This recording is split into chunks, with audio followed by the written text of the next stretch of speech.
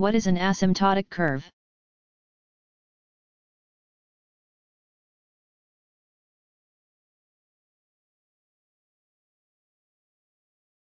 On a graph, a line that approaches close to a curve, or even an axis, but never quite reaches it is an asymptotic curve. In an example similar to one of Zeno's paradoxes, see Foundations of Mathematics.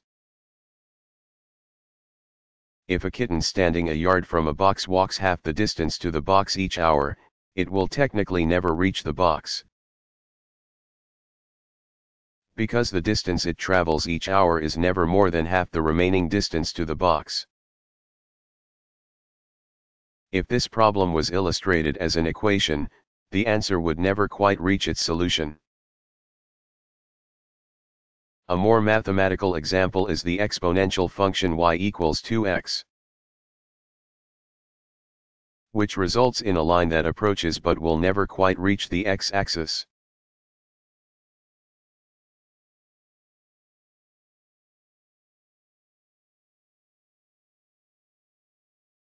What is a slide rule?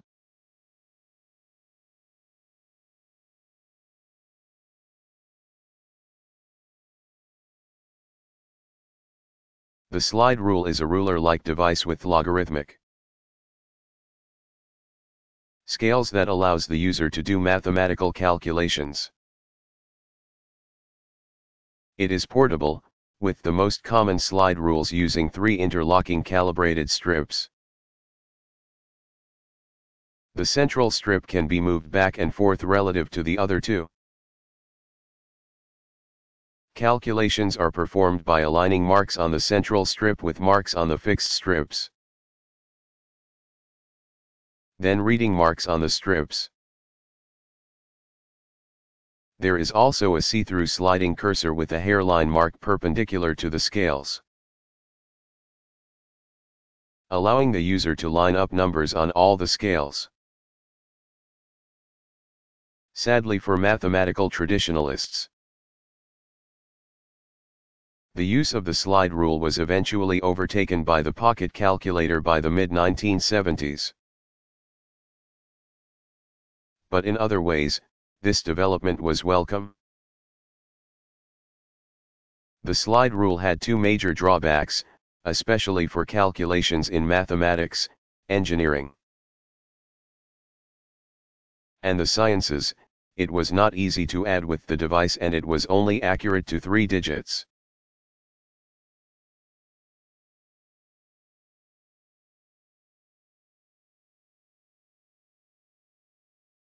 How long does it take for the sun's light to reach the Earth?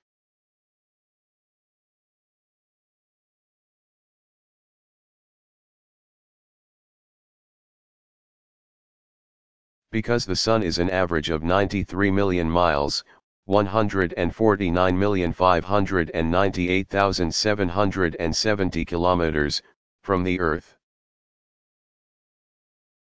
and the speed of light is approximately 186,000 miles per second, it is easy to determine the approximate time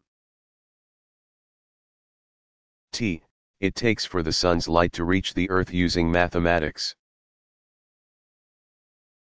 T equals 93 million miles / 186,000 miles per second equals 500 seconds, miles cancel each other out, equals 8 minutes.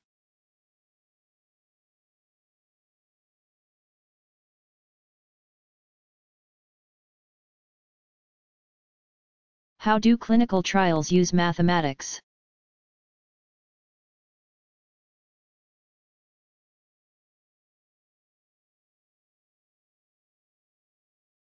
Clinical trials are used to determine whether a new drug or treatment is safe and effective for the general public. In particular, there are several phases to reach a positive or negative conclusion about the drug or treatment. Phase I takes between 20 and 80 patients and determines the safety, dosage range, or side effects, Phase 2 tests the drug or treatment on a larger group, usually around 100 to 300 people.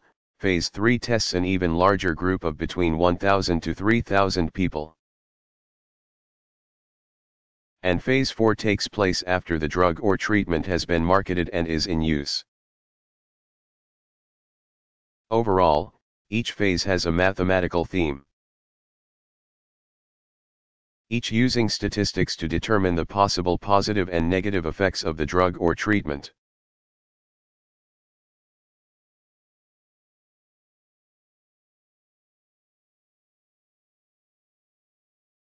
What is a conclusion in logic?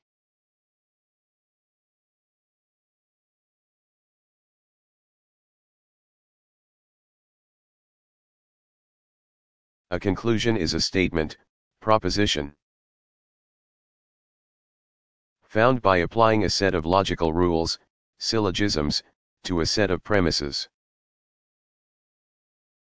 In addition, the final statement of a proof is called the proof's conclusion. For example, in a statement that includes if, then. The result following the then in the statement is called the conclusion.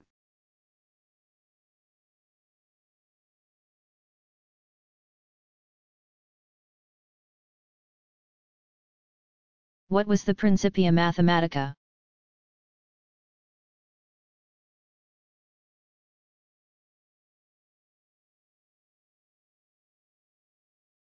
In 1910 the first volume of the Principia Mathematica was published by Welsh mathematician and logician Bertrand Arthur William Russell. 1872 to 1970, and English mathematician and philosopher Alfred North Whitehead, 1861 to 1947.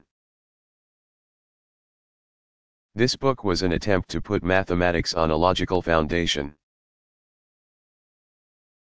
developing logic theory as a basis for mathematics. It gave detailed derivations of many major theorems in set theory, examined finite and transfinite arithmetic, and presented elementary measure theory. The two mathematicians published 3 volumes, but the fourth, on geometry, was never completed. On their own, both men did a great deal to advance mathematics, too.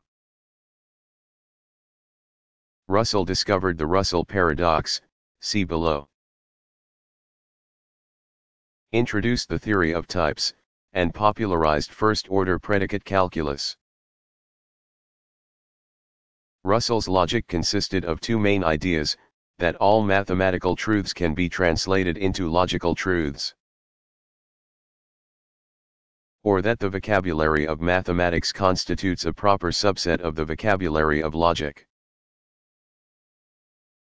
and that all mathematical proofs can be recast as logical proofs, or that the theorems of mathematics constitute a proper subset logical theorems. Whitehead excelled not only in mathematics and logic but also in the philosophy of science and study of metaphysics. In mathematics, he extended the known range of algebraic procedures, and he was a prolific writer. In philosophy, he criticized the traditional theories for their lack of integrating the direct relationship between matter, space, and time. Thus, he created a vocabulary of his own design, which he called the philosophy of organism.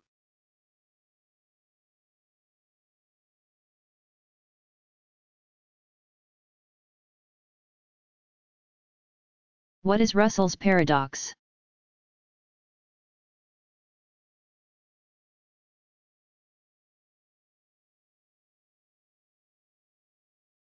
Russell's paradox is one of the most famous of the set theory paradoxes. It first appears when studying the naive set theory, in this case, R is the set of all sets that are not members of themselves. From there, R is neither a member of itself nor not a member of itself. The paradox sets becomes evident when one tries to reason how a set appears to be a member of itself if and only if it is not a member of itself. Discovered by Welsh mathematician and logician Bertrand Arthur William Russell. 1872 to 1970, in 1901, the paradox sparked a great deal of work and controversy in logic, set theory, and especially in philosophy and foundations of mathematics. The reason why it became so important was its effect on mathematics. It created problems for those who based mathematics on logic. And it also indicated that something was wrong with George Cantor's intuitive set theory. For more about Russell and the paradox, see History of Mathematics.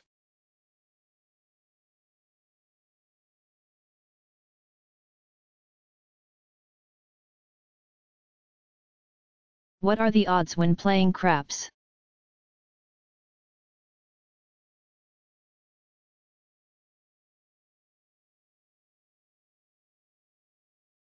Craps is probably the most popular game of chance in the world. It is also illegal to play in many places. But it has a long history. It was played in ancient Greece and Rome and was even a mainstay of some old 1930s and 40s movies. Craps can be played using a wall and a pair of dice. It is a popular casino game in places such as Las Vegas and even on the internet, with betting on craps involving a complex equation. Its popularity no doubt comes from its simplicity. In craps, a player throws two dice, their number, roll, is the total of the dots on the top faces of the dice. If the initial roll is a 7 or 11, called a natural, the player wins. If the number 2, 3, or 12 comes up called craps, the player loses, but keeps the dice. If the sum of the dice adds up to the number 4, 5, 6, 8, 9, or 10, that number becomes the thrower's point. The player then continues to shoot until he or she throws the point number again, in which case the gambler wins and retains the dice. But if the player shoots a sum of 7 before he or she can roll the point value, he or she loses and gives the dice to the next player. Craps is truly a game of chance, with the probability mathematics of craps fairly straightforward. For example, take the probability of winning on a roll-by-roll basis, in which p equals n, is the probability of rolling a point n. The resulting numbers show that the probability of winning is 244/495. Or the shooter wins about 49.2929% of the time.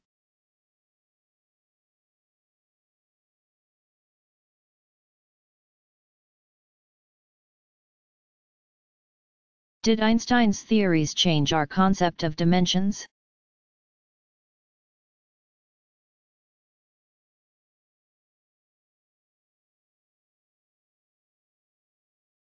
Yes, our ideas about dimensions changed dramatically thanks to Einstein's theories. Not to mention the mathematics involved in producing those theories. In particular, one can't distinguish space and time as elements in the description of events.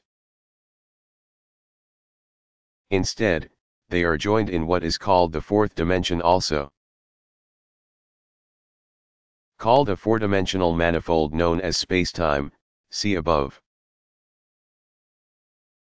Although it sounds like something out of the television show Star Trek.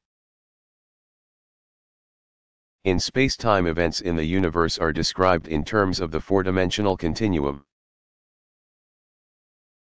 Simply put, each observer locates an event by three space-like coordinates, positions, and one time-like coordinate. The choice of the time-like coordinate in spacetime is not unique. Hence, time is not absolute but is relative to the observer. The strange effects go on, in general, events at different locations that are simultaneous for one observer will not be simultaneous for another observer. For more information about dimensions, see geometry and trigonometry.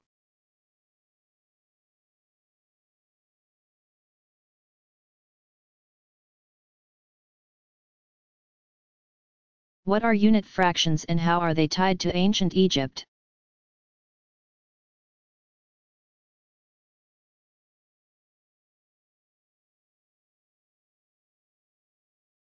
A unit fraction is one that has a numerator of 1, such as 1/2, 1/4, and 1/43545. One of the earliest discussions of unit fractions, a table of representations of 1/n, was found on the famous Rhind papyrus.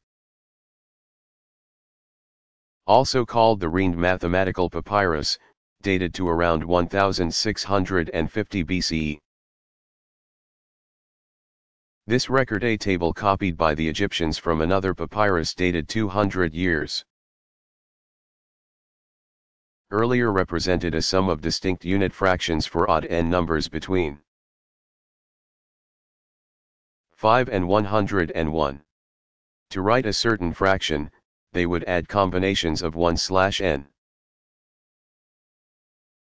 For example, instead of writing 2/5, they wrote 1/3 plus 1/15, for 2/29, they wrote 1/24 plus 1/58 plus 1/174 plus 1/232. Because of the Rhind papyrus discovery, the sums of unit fractions are now called Egyptian fractions. No one truly knows why the Egyptians chose this method for representing fractions. But some historians believe it was a wrong turn in Egyptian mathematical history. Whatever the reason, the Egyptians, apparently successfully, used this system for 2,000 years. For more information about the Rhind papyrus, see History of Mathematics.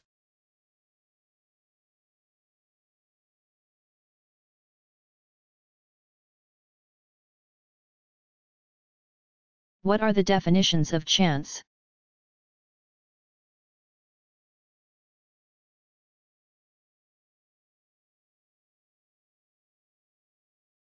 Chance is defined in many ways. For example, chance means opportunity to some, or the chance to do something. Chance can also mean luck or fortune, such as running into someone one has not seen in years by pure chance. Chance also involves taking a risk, which may include some type of danger. Mathematically speaking, chance is a measure of how likely it is that an event will occur, in other words, a probability. For example, if a meteorologist says that a hurricane on a certain path has struck the coast of Florida, say, about 4 times out of 10, then the ratio becomes 4 to 10. With the chance of striking under the same conditions being 40%.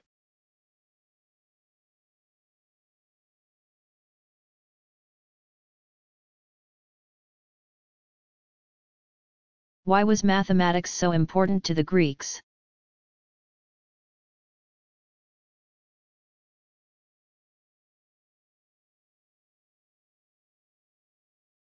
With a numbering system in place and knowledge from the Babylonians,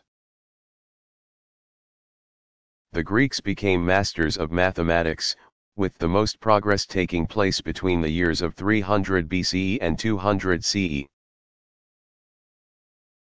Although the Greek culture had been in existence long before that time,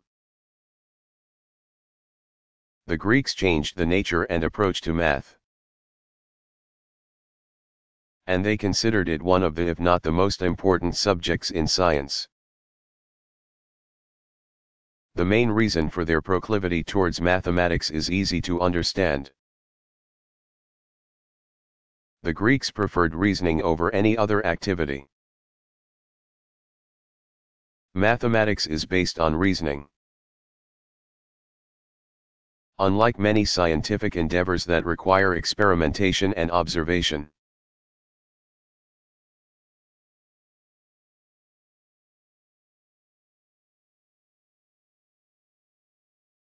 How can one visualize Pascal's triangle using algebra?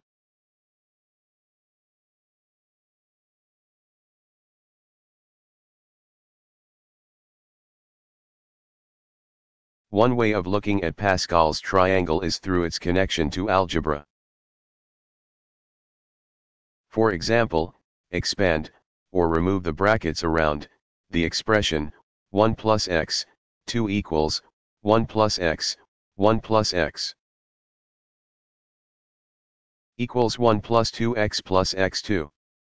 The same can be done with a cube, for example, 1 plus x, 3 equals, 1 plus x, 1 plus x, 1 plus x, equals, 1 plus x. 1 plus 2x plus x2, equals 1 plus 3x plus 3x2 plus x3, and even the expression, 1 plus x, 4, which equals 1 plus 4x plus 6x2 plus 4x3 plus x4. The coefficients. The numbers in front of the x's, in the results are the connection. For the first example, the coefficients are 1, 2, 1, for the second one, 1, 3, 3, 1, and for the last expression, the coefficients are 1, 4, 6, 4, 1. These, of course, are the third, fourth, and fifth lines from Pascal's triangle.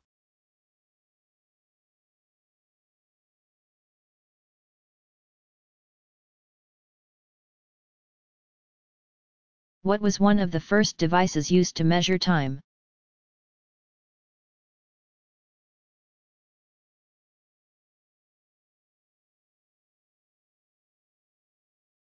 One of the first devices smaller than the obelisks mentioned above to measure time was a crude sundial.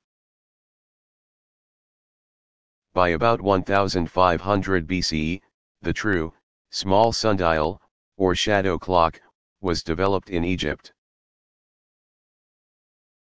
It was divided into 10 parts, with 2 twilight hours marked. But it could only tell time for half a day, afternoon. The sundial had to be turned 180 degrees to measure the afternoon hours. More refinements of measuring time occurred later. In order to correct for the sun's changing path over the sky throughout the year, the gnomon or object that creates the shadow on the sundial had to be set at the correct angle, what we call latitude. Eventually, the sundial was perfected. Multiple designs were used. For example,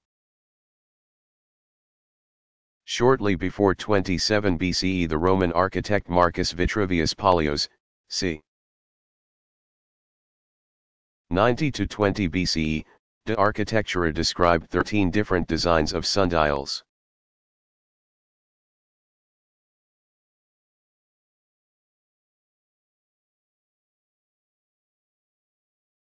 What types of mathematics are used in engineering?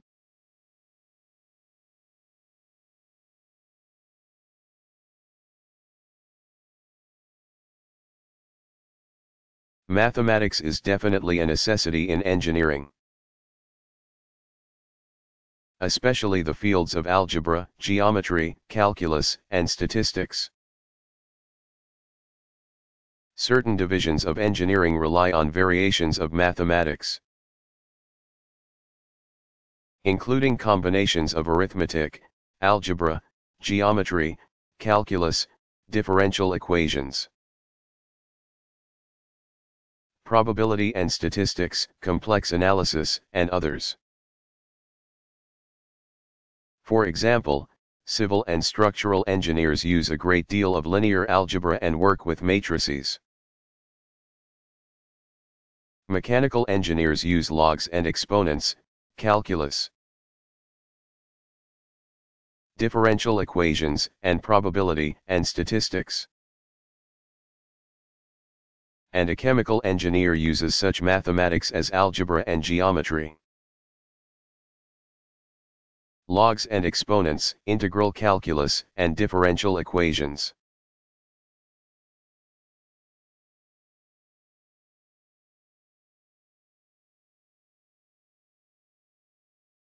What are the basic symbols used to operate on sets?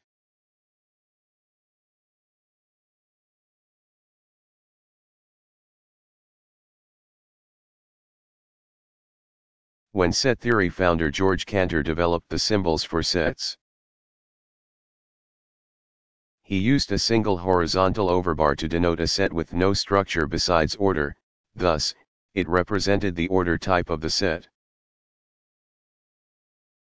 A double bar meant that there was no order from the set, which is also called the cardinal number of the set, see below.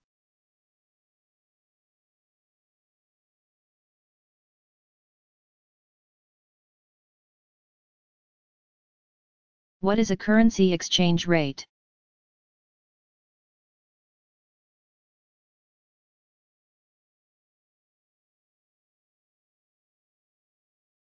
When traveling to another country, it is important to know the currency exchange rate, which is the value of a traveler's home currency compared to the currency of the country being visited. For example, like all currency, the US dollar fluctuates daily when compared to other countries' currencies. If you travel to Canada, and the US dollar can buy $1.40 Canadian dollars, then the exchange rate is 1.40 to 1. If you go to New Zealand, and the US dollar exchange rate is 0.5477, then 1 New Zealand dollar is worth 54.77 US cents.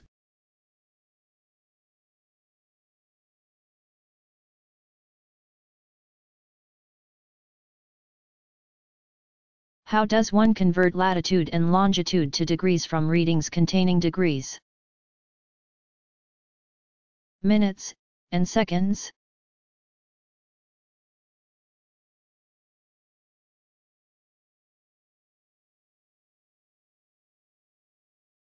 It takes simple mathematics to convert the degrees, minutes, and seconds of latitudes and longitudes into degrees only. It helps to know that there are 60 seconds in 1 minute, and 60 minutes in 1 degree. Therefore, to translate 65 degrees 45 minutes 36 also written as 65 hours 45 minutes and 36 seconds, south latitude into degrees, you would do the following calculation: minus 65 degrees, south makes the number negative, plus 45 minutes x, 1 degree slash 60, plus 36 seconds x, 1 slash 60, x, 1 degree slash 60, equals minus 65.76 degrees latitude.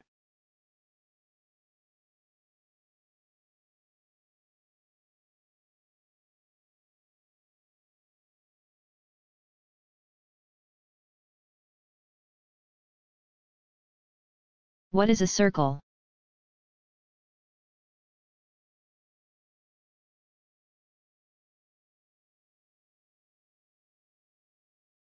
A circle is one of the most fundamental shapes in geometry and one shape we commonly see every day. For mathematicians, a circle is defined as a set of points on a plane at a certain distance from a center point. In reality, a circle is a polygon with an infinite number of sides. The distance of a line segment from the center to the points on the circle is called the radius, or a line segment whose endpoints are on any point on the circle and its center. A line segment that travels from one endpoint on the circle, through the radius, center of the circle, and to another endpoint directly opposite is called the diameter. 2 times the radius of a circle is the diameter. The outer perimeter of the circle is called the circumference. The chord of a circle is a line segment whose 2 endpoints are on the circle. Concentric circles are 2 or more circles that lie in the same plane and have the same center, but with different radii. Circles with the same radius are called congruent circles. For more about circle measurements, see elsewhere in this chapter.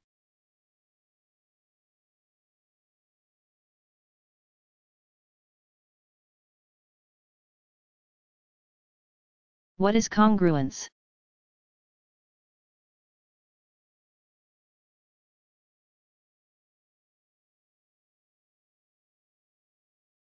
In reference to numbers, congruence is the property of 2 integers having the same remainder upon division by another integer. The term also is often used in geometry to describe a property of geometric formations. For more information about congruence in geometry, see geometry and trigonometry. Still another way of using congruence is in number theory, in which modular arithmetic is the arithmetic of congruences, which is sometimes informally called clock arithmetic.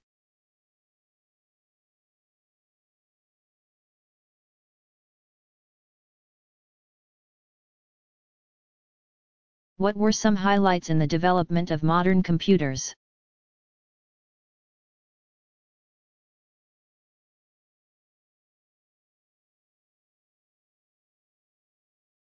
The first general-purpose analog computer was designed in 1930 by American scientist Vannevar Bush.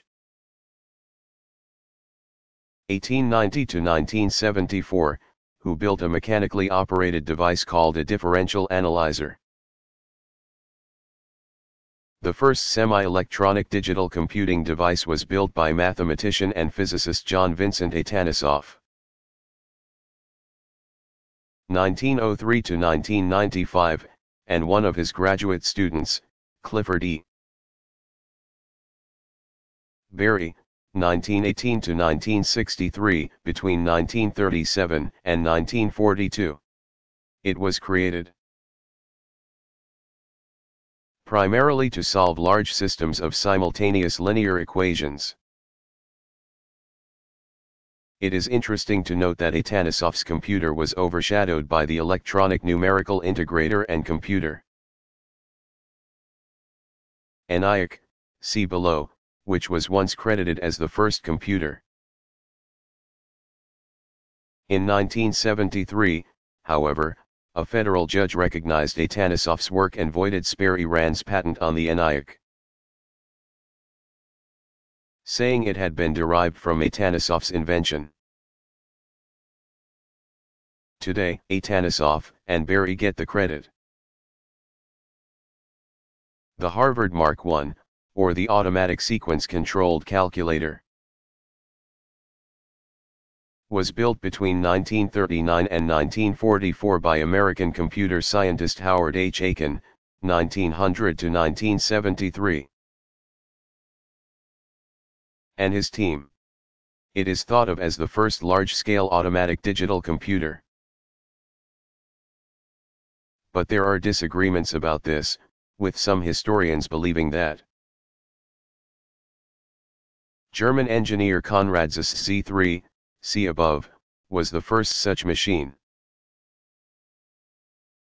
Other early computers were the ENIAC 1 and the UNIVAC. The ENIAC, Electronic Numerical Integrator and Calculator, was completed in 1946 at the University of Pennsylvania. It used thousands of vacuum tubes. Until 1973.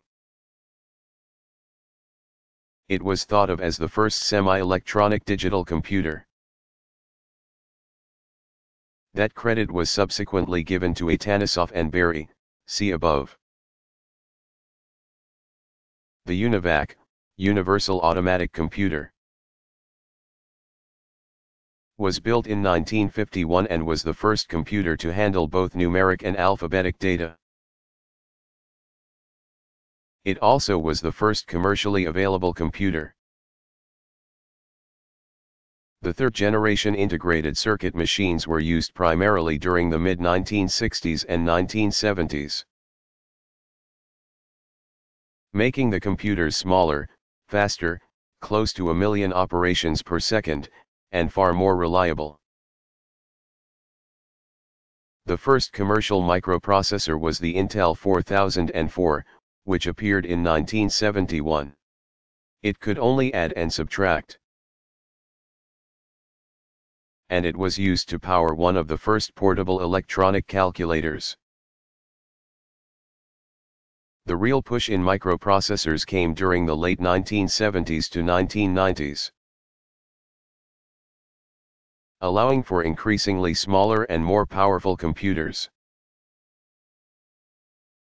For example, in 1974 the Intel 8080 processor had a clock speed of 2 MHz.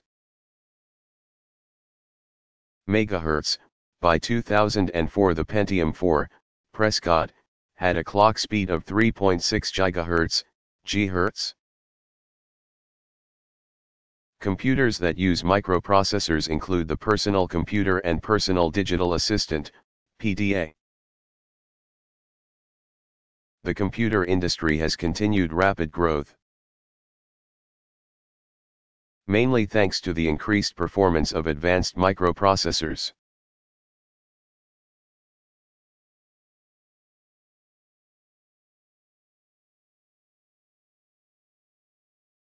How is wind measured?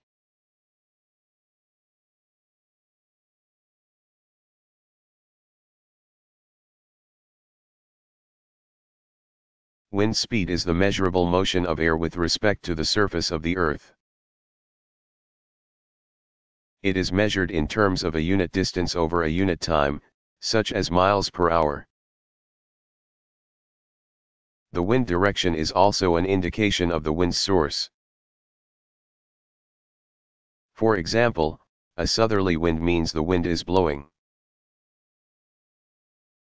toward north. It is coming from a southerly direction.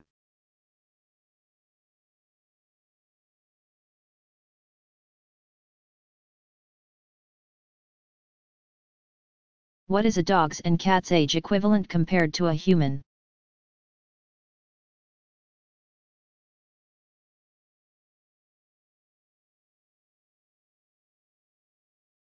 All animals age at different rates, and our domestic dogs and cats are no exception. Unlike humans, these pets seem to age more rapidly in terms of human years, with both animals being of an age equivalent to about 15 human years by the time they are 1 year old. There are, however, some differences for dogs. Some people have determined an age range depending on the size of the animal. For example, a dog over 90 pounds may only be equivalent to 12 human years by the time it is 1 year old. A dog 51 to 90 pounds is about 14 human years old when it is 1 year old. And dogs under 50 pounds are the equivalent of 15 human years by their first year. These age differences are reflected for the entire life of the dog. Below is a simplified table illustrating dog and cat years and their human age equivalents. Blood carries oxygen to the heart, and if there is less blood, and thus, less oxygen, reaching the heart, chest pain can result. If there is a near complete or complete blockage that cuts off the blood supply to a portion of the heart, a heart attack, myocardial infarction, is often the result. This is why most doctors recommend watching your numbers for total cholesterol, HDL, and LDL for signs of any change.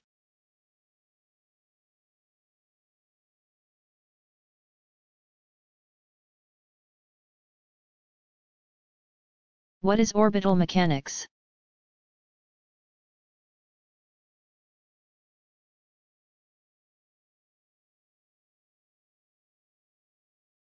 Orbital mechanics, also called flight mechanics, is the study of the motions of artificial satellites and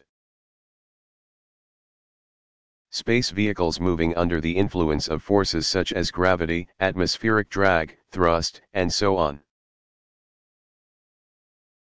It is a modern spin-off of celestial mechanics, or the study of the motions of planetary and celestial bodies. One of the main scientists who built the foundations of orbital mechanics was mathematician Isaac Newton. 1642 to 1727, who put forth his laws of motion and formulated the law of universal gravitation. For more about Newton, see History of Mathematics and Mathematical Analysis. For more about Newton's laws, see Mathematics in the Physical Sciences. Today's aerospace engineers apply orbital mechanics to such problems as rocket and spacecraft trajectories, re-entry and landing of space vehicles, rendezvous computations, such as the Space Shuttle to the International Space Station, and lunar and interplanetary trajectories for manned and unmanned vehicles.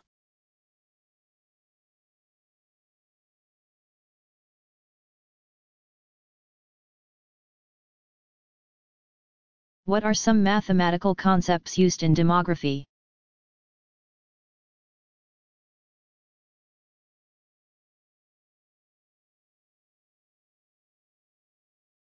Demography is the statistical study of human populations that reveals the characteristics of the population. This includes such factors as size, density, growth, distribution, and vital statistics. Some common demographic statistics include birth and death rates, life expectancy, and infant mortality rates. The birth rate, also called the crude birth rate, is usually represented in demography as the ratio of live births in an area population annually, most often expressed as the annual number of live births per 1,000 people, or a time division, such as at mid-year. Related to this is the infant mortality rate, which is the annual number of deaths of children less than 1 year old per 1,000 live births. The death rate, or crude death rate, refers to the ratio of deaths in an area population annually. It is often expressed as the annual number of deaths per 1,000 people. Life expectancy is related to death rate and indicates the average lifespan of people within a certain population. It is calculated on the basis of statistical probabilities, usually represented by the average number of years a group of people born in the same year can be expected to live. If mortality at each age remains constant in the future.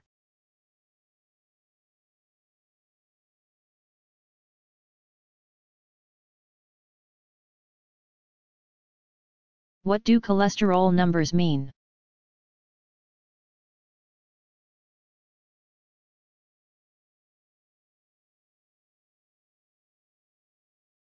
Cholesterol numbers indicate the amount of cholesterol in the bloodstream. Cholesterol is a waxy, fat-like substance manufactured in the liver and found in all tissues. For humans, a total cholesterol number above 200 means there is an increase in the risk of heart disease. Between 200 and 239 is considered borderline high cholesterol. For anything below 200, there is less of a risk for heart disease. But total cholesterol is not the only number to know. There is also low-density lipoprotein, LDL, or bad cholesterol. LDL is the main source of the buildup and blockage in the arteries. Risk levels are above 130, measured in milligrams per deciliter. There is also high-density lipoprotein, HDL, the good cholesterol that helps keep the plaque from building up. Risk levels are below 40, measured in milligrams per deciliter. When there is too much cholesterol in the blood, it can build up on the walls of the arteries. Over time, the buildup, often called plaque, causes hardening of the arteries, or a narrowing of the arteries that restricts or stops blood flow to the heart.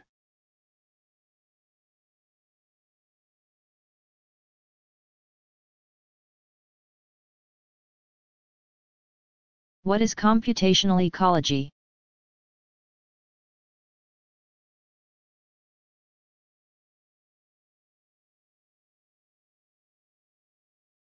Computational ecology can be considered a subset of environmental modeling,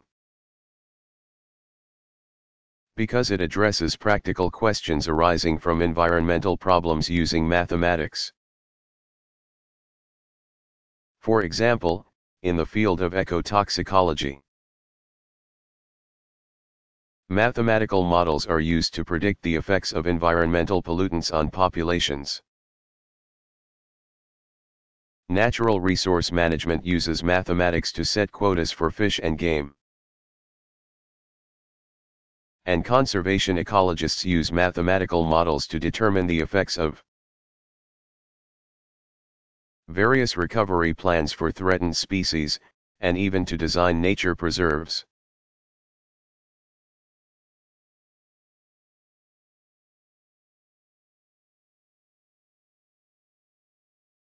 How did the Hindu Arabic numerals spread to Europe?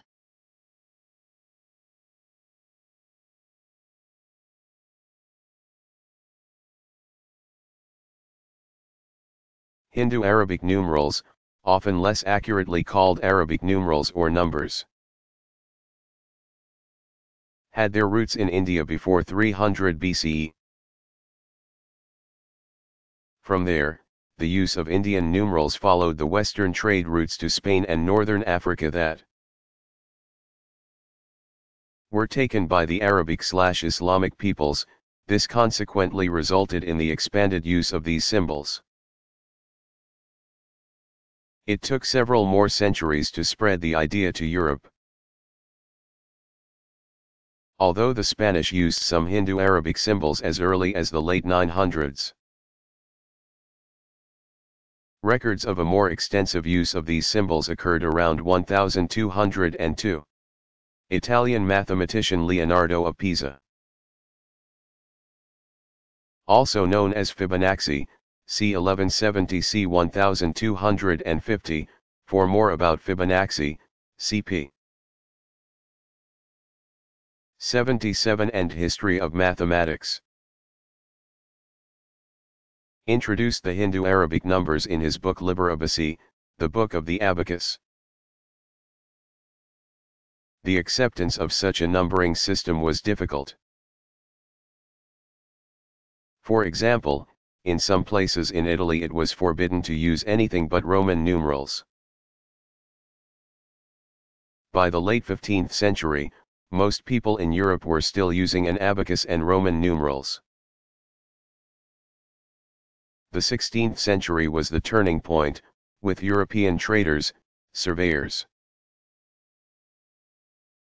bookkeepers, and merchants spreading the use of the Hindu Arabic numerals. After all, it took longer to record data using Roman numerals than with Hindu Arabic numbers. The advent of the printing press also helped by standardizing the way the Hindu Arabic numbers looked. By the 18th century, the new numeration system was entrenched, establishing a system that dominates the way we work with and perceive numbers in the 21st century. For more information about Hindu Arabic and Roman numerals, see History of Mathematics.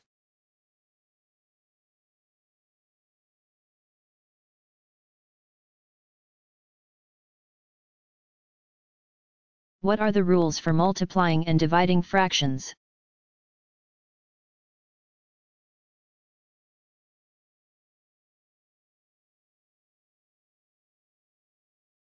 As to be expected, there are rules for multiplying and dividing fractions. Multiplication of fractions is very straightforward, just multiply the numerators and denominators. Then simplify the resulting fraction, if needed, or if you can. For example, 2/5 x 4/7 equals 2x4 slash 5x7 equals 8/35. This number can't be simplified. Division of fractions entails one main rule: you need to flip over, or invert, the divisor fraction. The fraction on the bottom, to get the result. This is also called the reciprocal of the fraction, see below. Here are the steps. First, change the division sign to a multiplication sign after inverting the fraction to the right of the sign. Multiply the numerators and denominators, and write the result.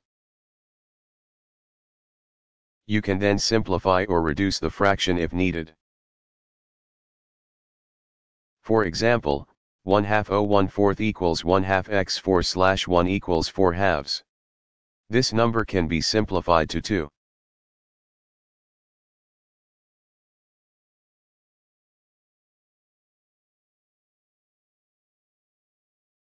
What is a series?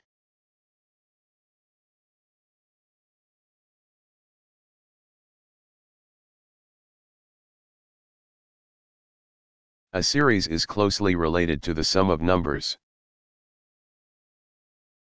It is actually used to help add numbers, therefore. In a sequence it can be the indicated sum of that sequence. In general, the idea is to start with a number, then do something to that number to get the next number.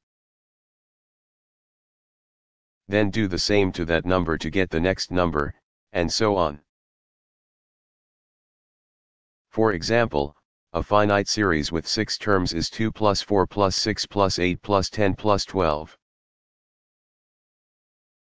In which 2 is added to each number to get the next number.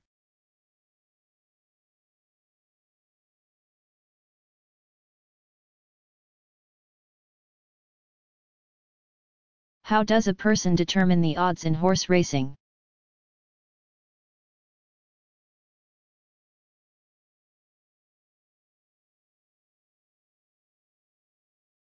The track makes its money in a certain mathematical way, when the odds of the horse race are converted to probabilities. They usually add up to more than 1, giving the track the advantage. For example, say a racetrack has 12 races with 4 horses, and the odds of winning each race are as follows. Note, racetracks don't use the same horse in each race. This example is for illustrative purposes only.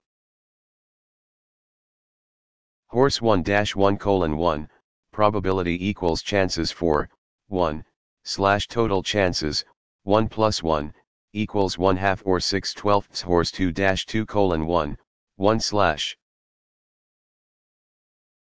1 plus 2 equals 1/3 or 4/12. Horse 3-3:1, 1 / 1 plus 3 equals 1/4 or 3/12. Horse 4-5:1, 1 / 1 plus 5 equals 1/6 or 2/12. If a person puts $1 bets on horse number 2, he or she would have to win 4 out of 12 races to break even. But note, all these numbers add up to 15/12, or 1.25, a higher number than 1, so as long as no horse wins more than its probability, the house wins. There's another way of looking at this type of betting. In order for the gambler to do better than the track, he or she has to win 15 times in 12 races, a physical and mathematical impossibility, which is why the track always makes money. Of course, a gambler may bet on certain low probability horses that win more races than expected, earning a few more dollars along the way, but don't bet on it.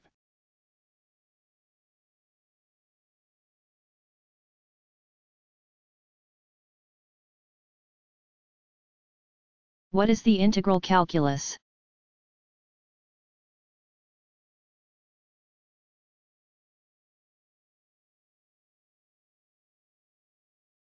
The integral calculus is the part of the calculus that deals with integrals, both the integral as the limit of a sum and the integral as the antiderivative of a function. See below for more information. In general, the integral calculus is the limit of a sum of elements in which the number of the elements increase without bound, while the size of the elements diminishes. It is also considered the second most important kind of limit in the calculus. The first being limits in association with derivatives. It was originally developed by using polygons to approximate areas of geometrically shaped objects such as circles.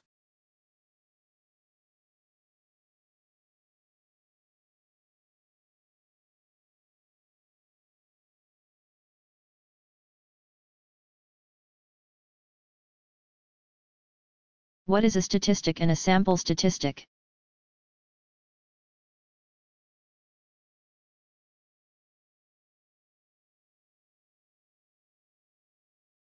A statistic is the measure of the items in a random sample. A sample statistic is meant to give information about a specific population feature, or parameter. For example, if a sample mean is gathered for a set of data, that would provide information about the overall population mean.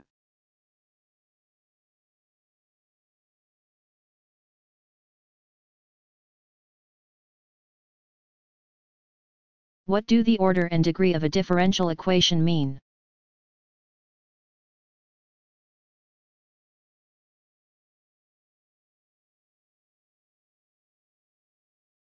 The order of a differential equation is simply the highest derivative that appears in the equation. The degree of a differential equation is the power of the highest derivative term. For more information about power, see Math Basics.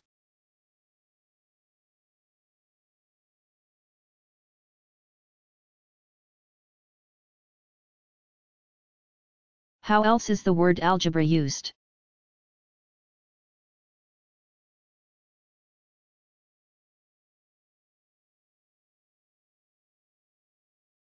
Algebra may be defined as the subjects of arithmetic and abstract algebra, but there are other meanings. These algebras involve vectors and matrices, the algebra of real numbers, complex numbers, and quaternions, an operator or factor that changes one vector into another. There are also those exotic algebras invented by mathematicians and usually named after the inventor, with the majority not truly understood except, perhaps, by their creators.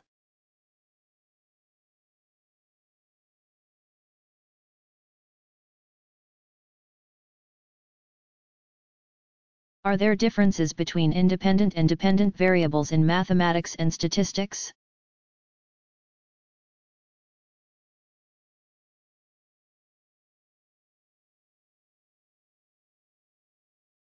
Yes, there are subtle differences between these two types of variables in mathematics and statistics.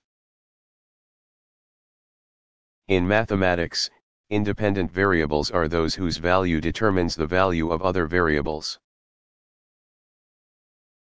In statistics, they are a manipulated variable in an experiment or study whose presence or degree determines the change in the dependent variable. Dependent variables in mathematics are those variables whose value is determined by an independent variable. In statistics, they are the observed variables in an experiment or study, whose changes are determined by the presence or degree of one or more independent variables. For more information about variables in statistics, see Applied Mathematics.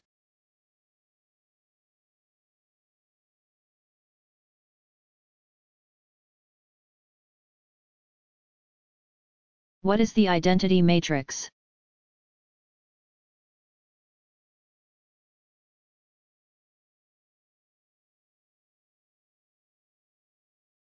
The identity matrix is the n by n matrix that has all ones down the main diagonal and zeros everywhere else. It must also be a square.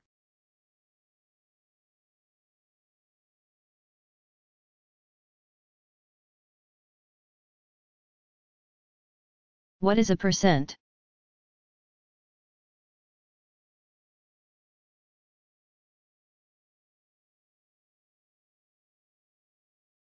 A percent, using the symbol percent, is the ratio of one number to another.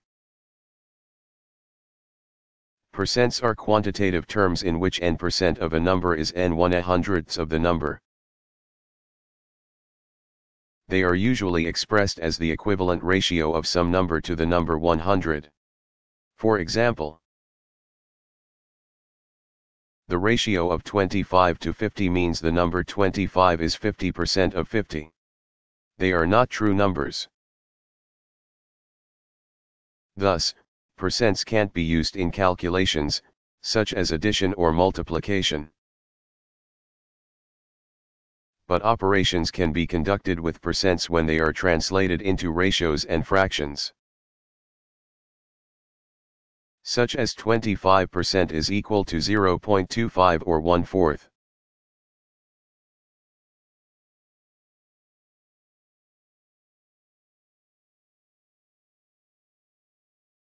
What are the rules for combining logarithms?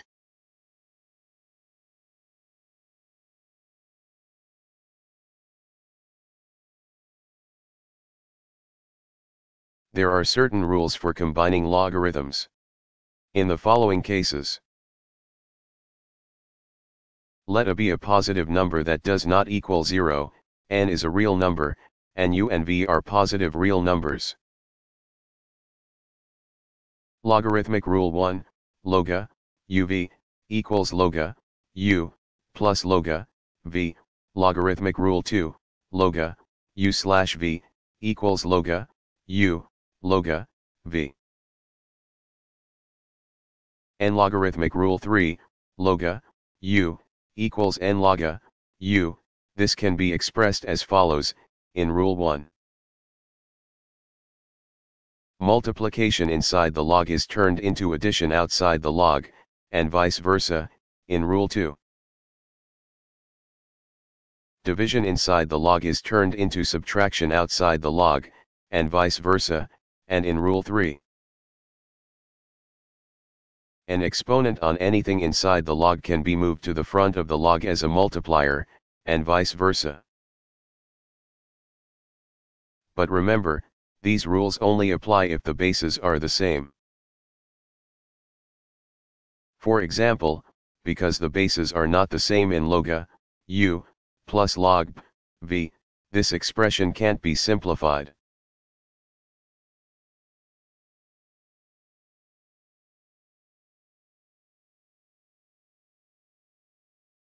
What is an algebraic structure?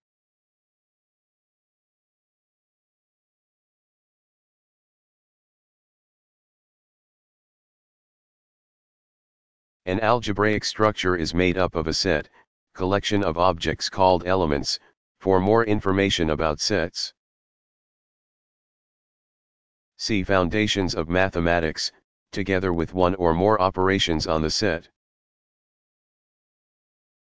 that satisfy certain axioms. The algebraic structures get their names depending on the operations and axioms. For example, algebraic structures include fields, groups, and rings,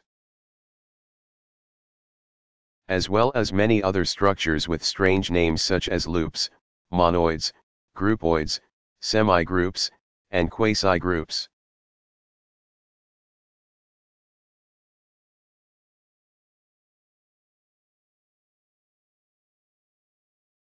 The following lists only a few. How do quantum physicists regard light waves?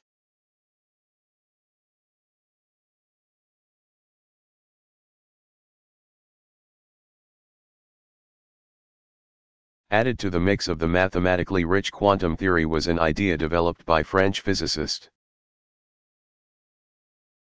Prince Louis Victor Pierre Raymond de Broglie, 1892–1987, who discovered the wave nature of electrons and of particles in general,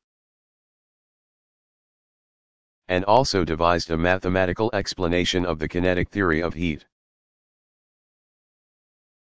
He determined that not only do light waves often exhibit particle-like properties,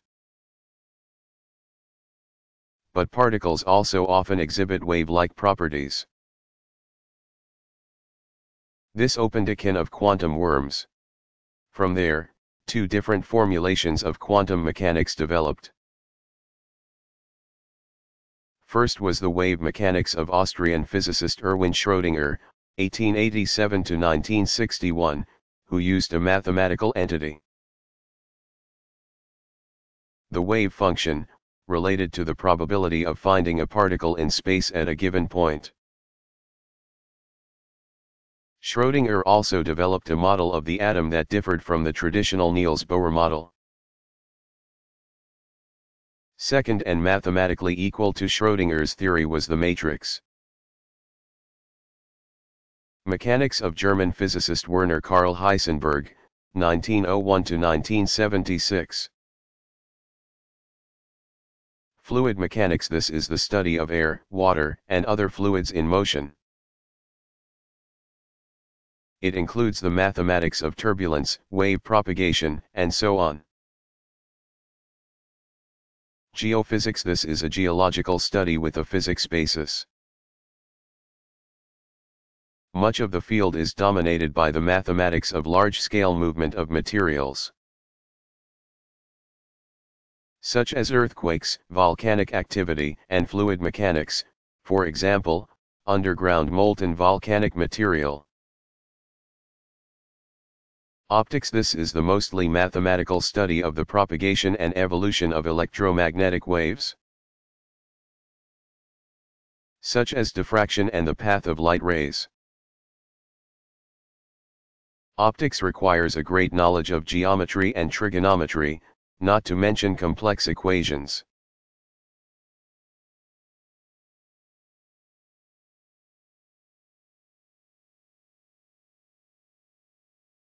What is a linear equation?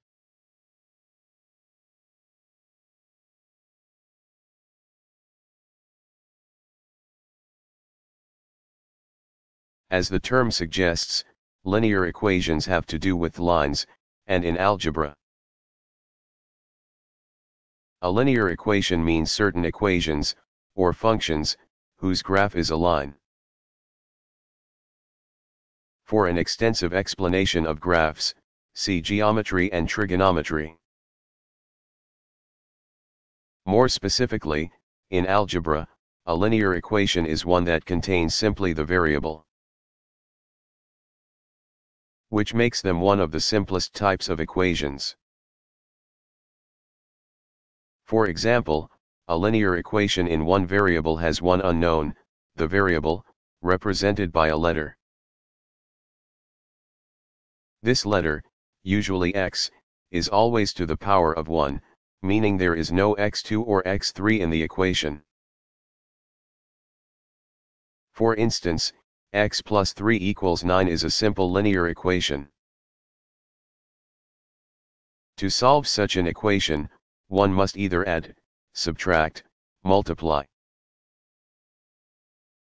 and slash or divide both sides of the equation by numbers and variables, and do this in the correct order to end up with a solution. A single variable and single number on opposite sides of the equals sign. In this case, the solution to the linear equation is x equals 6. Finally, linear equations can be further broken down. For example, in the linear equation x plus by plus cz plus dw equals h, in which a, b, c, and d are known numbers and x, y, z, and w are unknown numbers, if h equals 0, the linear equation is said to be homogeneous.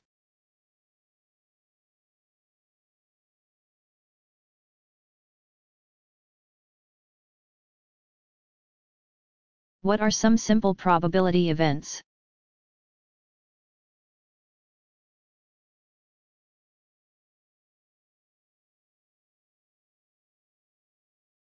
The probability measure of an event is sometimes defined as the ratios between the number of outcomes.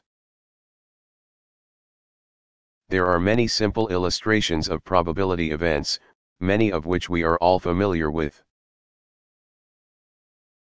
One of the simplest examples of probability is tossing a coin.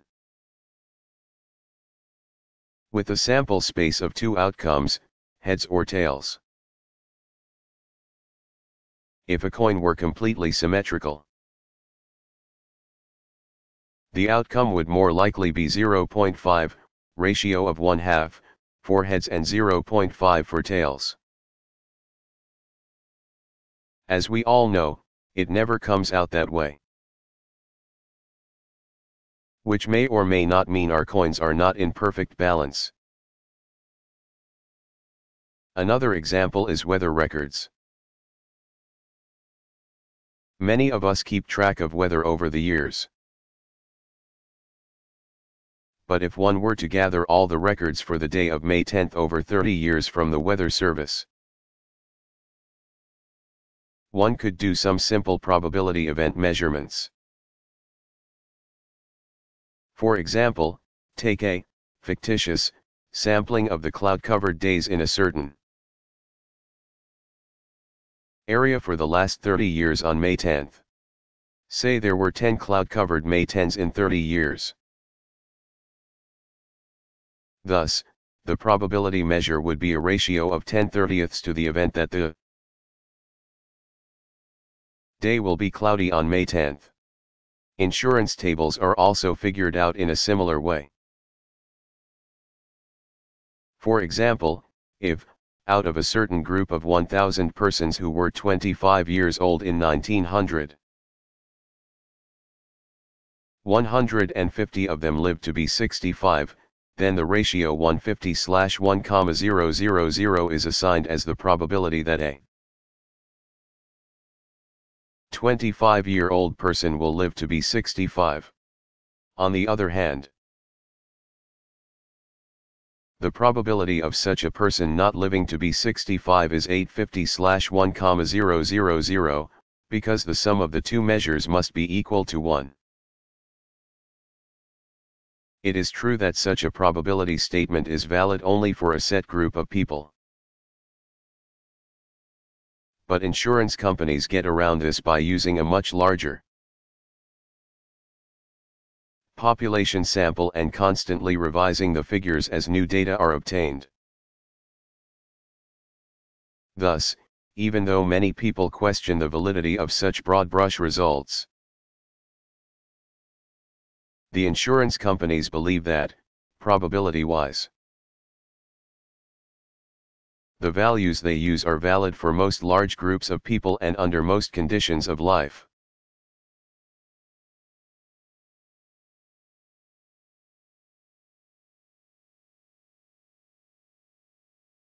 What is a polar coordinate system?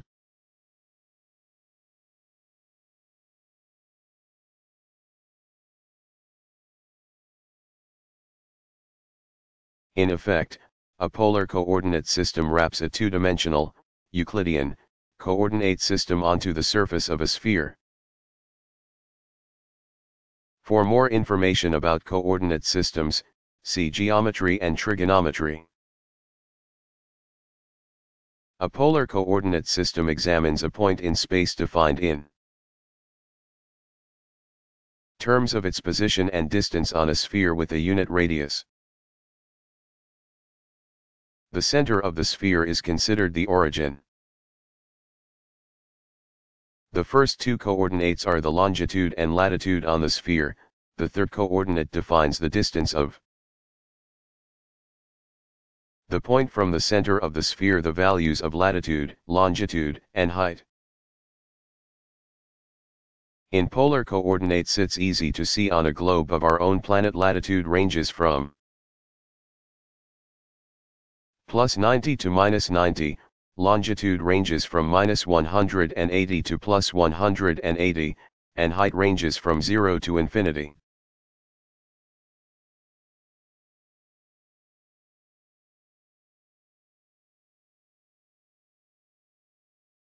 What is a field?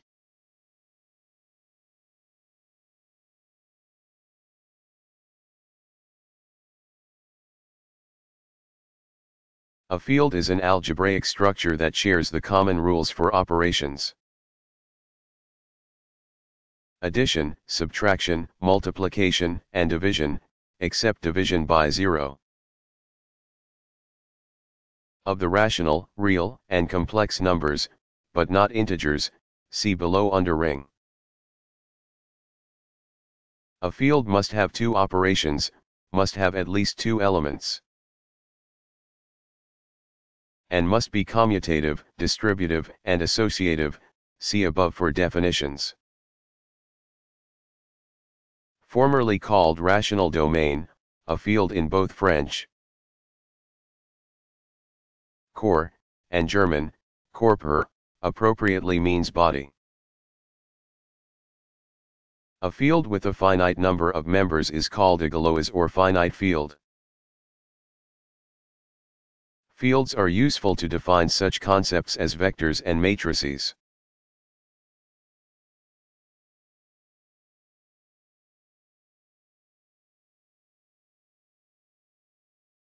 Have computers been used to solve mathematical proofs?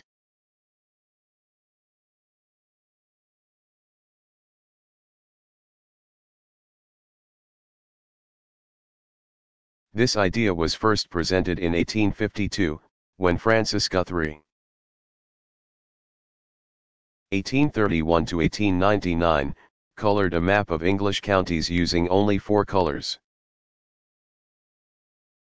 The idea of only 4 colors took on a mathematical bend and ended up being a theorem to be proved.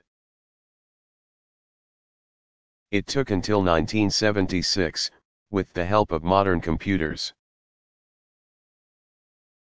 before the 4-color conjecture was finally proven to be true. But some mathematicians are troubled by this computer proof. feeling that the theorem is so easy to understand that it should have been proven by hand. Thus, anyone who can prove the theorem without using a computer may win the Fields Medal, the math equivalent of the Nobel Prize. Another proof solved with computers is the double bubble. The double bubble refers to a pair of bubbles that intersect. They are also separated by a membrane bounded by the intersection of the two bubbles. This is similar to two bubbles stuck together when a child blows bubbles using a water and soap mixture. Since the ancient Greeks, mathematicians have worked on the problem of finding a mathematical proof of the efficiency of a single round bubble. The problem became even more rigorous when considering enclosing two bubbles or two separate volumes.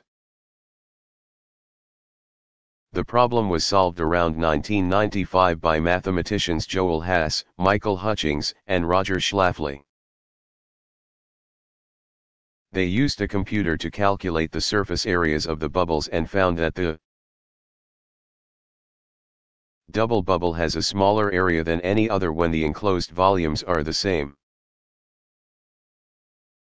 But this isn't the last word. Scientists are currently working on triple bubbles.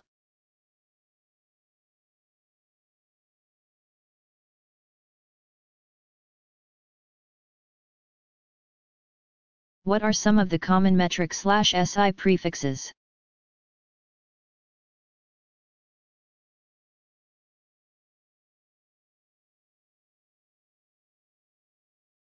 The common metric and SI prefixes have been around for a while, but some were only recently added. In 1991, in order to apply standard units, SI units, see above, to a wide range of phenomena. Especially in the scientific world, the 19th General Conference on Weights and Measures lengthened the list to accommodate larger and smaller metric numbers, with the list now reaching from Yate to Yocto dash.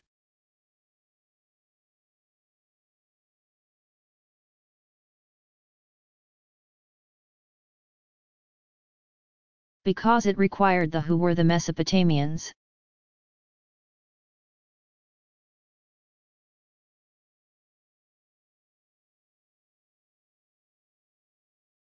The explanation of who the Mesopotamians were is not easy because there are many historians who disagree on how to distinguish Mesopotamians from other cultures and ethnic groups. In most texts, the label Mesopotamian refers to most of the unrelated peoples who used cuneiform, a way of writing numbers, see below, including the Sumerians, Persians, and so on. They are also often referred to as Babylonians, after the city of Babylon, which was the center of many of the surrounding empires that occupied the fertile plain between the Tigris and Euphrates rivers. But this area was also called Mesopotamia. Therefore, the more correct label for these people is probably Mesopotamians. In this text, Mesopotamians will be referred to by their various subdivisions. Because each brought new ideas to the numbering systems and, eventually, mathematics. These divisions include the Sumerians, Akkadians, and Babylonians. Memorization of so many signs. The Sumerians also used base 10 like steps of a ladder between the various orders of magnitude. For example, the numbers followed the sequence 1, 60, 600, and 2, 603, and so on. Each one of the iterations had a specific name, making the numbering system extremely complex. No one truly knows why the Sumerians chose such a high base number. Theories range from connections to the number of days in a year, weights and measurements, and even that it was easier to use for their purposes. Today, this numbering system is still visible in the way we tell time, hours, minutes, seconds, and in our definitions of circular measurements, degrees, minutes, seconds.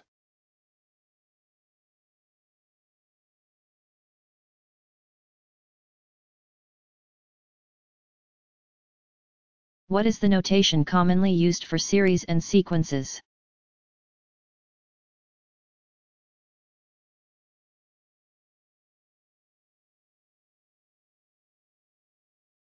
When looking at a sequence and series, we need to distinguish between the ones we want to add, and the ones we do not want to add. The common symbol used for addition with a sequence or a series is the summation symbol, seen as the symbol. When discussing a series, this symbol is used to mean the sum of numbers.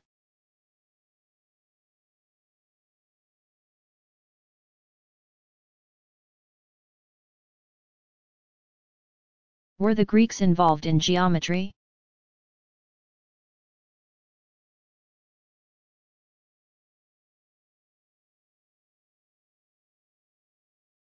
The Greeks were known to have extensive knowledge of geometry, producing many great geometers. With this and other contributions in mathematics, the Greeks profoundly changed the approach and character of the entire mathematical field. It is thought that Thales of Miletus, c. 625–c. 550 BCE, Ionian, first introduced geometry to the Greeks. As a merchant traveler, he was exposed to the Babylonian concept of measurement, from which practices sprang geometry. Thales used his geometric knowledge to solve problems such as the height of the pyramids and the distance of ships from the shoreline. Greek geometer Hippocrates of Chios, 470–410 BCE, was one of the first to present an axiomatic approach to geometry, as well as the first to work on the elements almost a century before Euclid, see below. Hippocrates may have worked on geometry and such problems as squaring the circle, but he lacked common sense and was duped by many people. Zeno of Elea, c. 490–c. 425 BCE, raised questions about lines, points, and numbers, all part of geometry, with his many paradoxes. For more information about Zeno and his paradoxes, see Foundations of Mathematics. Another important figure is Eudoxus of Cnidus, 408–355 BCE, who worked on geometric proportions and theories for determining areas and volumes. Others followed these geometers, including Archimedes, c. 287–212 BCE, Hellenic, who worked on mechanics and took the first steps toward integral calculus. Apollonius of Perga, 262–190 BCE, or the Great Geometer, first named and presented theories on conic sections in his book Conics. And he introduced the terms parabola, ellipse, and hyperbola. There was also Pappus of Alexandria, 290–350, who presented the basis for modern projective geometry, the geometry that deals with incidences. or whether elements such as lines, planes, and points coincide or not.